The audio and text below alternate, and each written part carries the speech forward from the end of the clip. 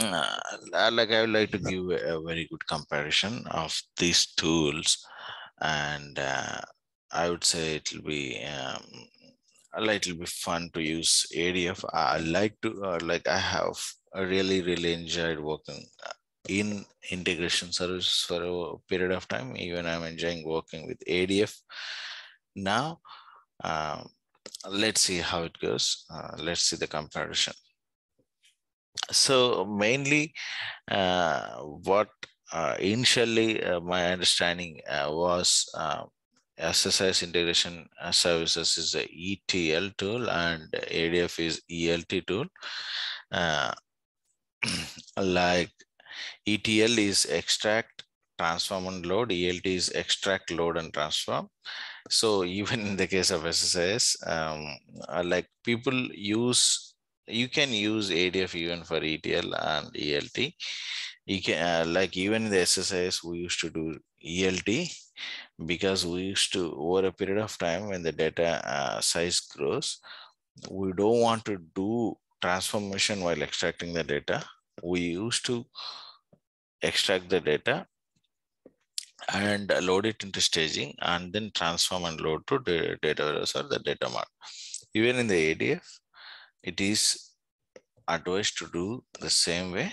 Like we always talk about ETL is extract, transform, load, but ELT is extract, load, transform. Even though if it is a ETL tool, that does not mean you have to do ETL. You can do ELT as well. So there is no much difference. You can use both tools for both the things. So what is difference or like what is Azure Data Factory? So it is a cloud-based tool, allows you to create data-driven workflows in the cloud for orchestrating and automating data movement and data transformation. So what is that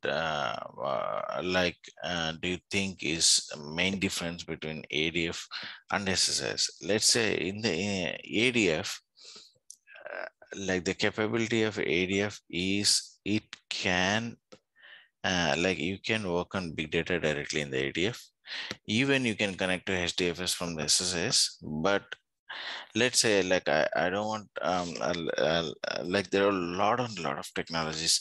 In the case of big data now, there is HDFS, there is Spark, there is Delta Lake, there is so many new files like Avro, Parquet, um, like I have never seen so many types of sources because all these types of sources are created to reduce the size of the consumption, because people are extracting GBs and TBs of data every day and they're trying to store it.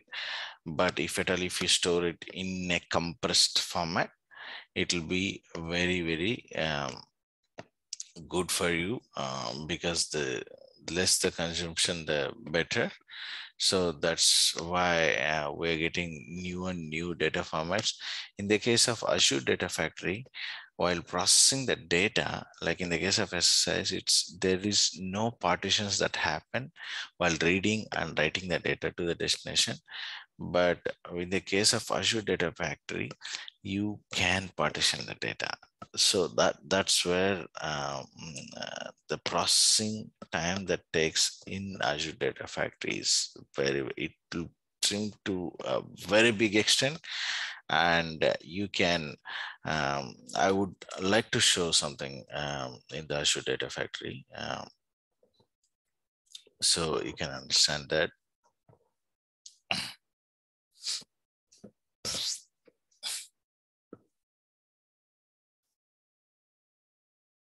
So I open the Azure Data Factory over here.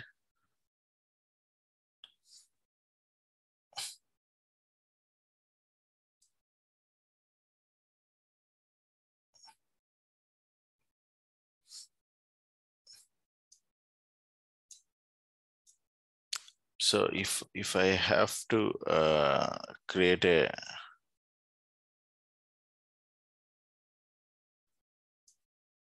data flow, let's say,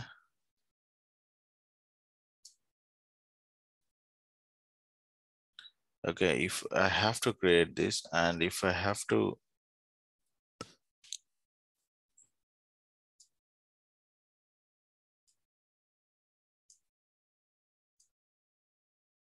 look at this is what I wanted to show you. Like, do I want to, like, if the data source is very huge, if I use the partitioning technique, it will split the data into different partitions. That's what HDFS used to do, hardware distributed file system. It will partition the data, process the data, and store the data. So even in the case of source, like while extracting the data, you can partition the data. Even while loading the data, even in that also you can partition the data. So this is, I would say, this is a very, very good thing that you can do in the case of Azure Data Factory. I would say it's very, very like very much useful in the case of Azure Data Factory. This is what I just wanted to show, how the partition works over here. Like, you can set the dynamic partitions and you can use what type of partitions you want, which will be very useful over here. So this is a simple comparison between the SSIS and Azure Data Factory. Left one is, this is for the SSIS, it is covered by that, right? Yeah. So when it comes to volume, SSIS can work with the medium volume data, but ADF can work with both medium and high volume data. So SSIS, can you not work with streaming? I would say you can work with streaming with any tool, but based on the, I would say it is not recommended to do the streaming in the case of SSIS because it is not that powerful. But it is, ADF is very powerful. You can say for, let's say, like, if I want to run a data flow in ADF, I can select how many cores that is required to run that particular data flow, which actually gives an edge for the ADF. Like, I can say these many cores, like if I'm processing TBs of data, then I can say I would need like 32 cores or like 64 cores and all those stuff. In the case of ADS, this feature is not enabled in the case of SSIS, so that makes it's not to use the streaming. So can SSIS work with unstructured data? No, it can't work. Unstructured data in the ADF, you can work with unstructured data. So SSIS is an on-premise tool. This is a UI-based tool. ADF is a UI-based tool. Hybrid data, both are hybrid, both are good hybrid data platforms.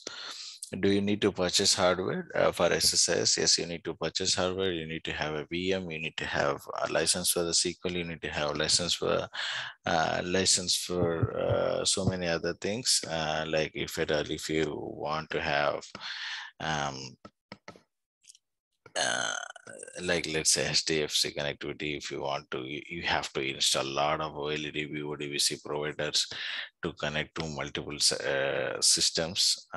In the case of SSIS, I'm not saying it is bad or good. I'm saying, like, you have to do all this on your own, but in the case of cloud, nothing is required. Loading pattern, they say extract, transform, load, both can be used for extract, load, transfer. This is not, I don't agree with this. So how development tools, you used SQL Server data tools, Visual Studio component. For here, as I shown you, it's a browser. You can do the development over there in the browser. GUI interface, both are good. And the pricing factor is, this is the license, and you will have to face a hassle of upgrading the things as and when you get like Microsoft stop providing support for the existing version, and this is pay as you go, and there is some concept of reserving the money, and you can play around within that reserved money as well in the case of ADF. So so I would like to give a little bit of comparison. So before that, I would like to show in the case of ADF, how things look, how easy it is for in the case of ADF. So let's say I would try to create a new pipeline. See, the amount of things that you can do over here. So what all you can do, let's say you can connect to Power Query. This is a Power BI tool. Let's say if any data analyst he wants to automate the things, you can connect directly to the Power Query. You can use the query and then you can just schedule it over here. You can look at this. You can schedule all the machine learning jobs that you're going to create, data scientist or someone in area nation. You can schedule the machine learning thing. So here, this is iterations and conditions, but you can look at this. You can connect to streaming, any streaming, not the Spark streaming.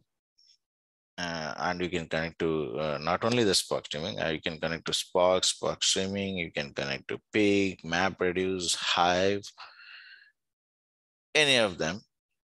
And this is generally mainly for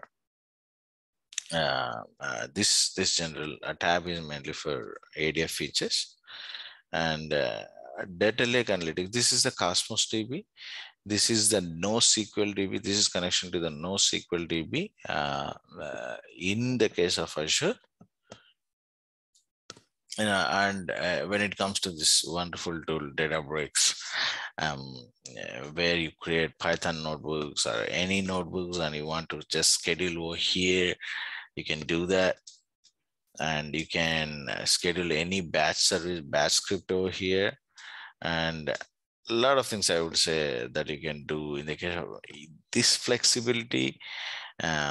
This thing I never seen. Like you have you don't get this flexibility. You don't get to connect to Databricks. You don't get to connect to HT Insights or machine learning thing. Look at amount of flexibility that it has provided over here. Like you have machine learning, you can just create it and then you can just schedule it over here. You have HD Insight, you have loaded the data to Hive or Pig, you have a Spark data, you can just schedule it here. So that is the amount of flexibility that a cloud tool is offering for you. That's what they say here, right? Like you can you can do the streaming, you can do unstructured and semi-structured data reading and transformation. So that's how it is. So in the I would like to give a simple comparison between the SSIS and Azure Data Factory. So in the case of SSIS, we used to call the thing, call any control flow activity, anything in a package. Now it is called as a data pipeline over here in Azure Data Factory. Don't get confused what is a data pipeline, what is and all the stuff. So we like connection manager, here is a data pipeline thing. Connection manager is what is called as a link service in the case of Azure Data Factory, wherein you go here. Link service is you set up a connection string to different sources over there. And if you could see, like I have connected to file in my computer system. I have installed SSIS integration runtime, self-hosted integration runtime, so that it allows me to connect to things which is outside of the cloud. And the sources is same. You call a destination as sync in the case of Azure Data Factory. And in the case of SSIS, you used to call control flow activity again. It's not just control flow. Here it is just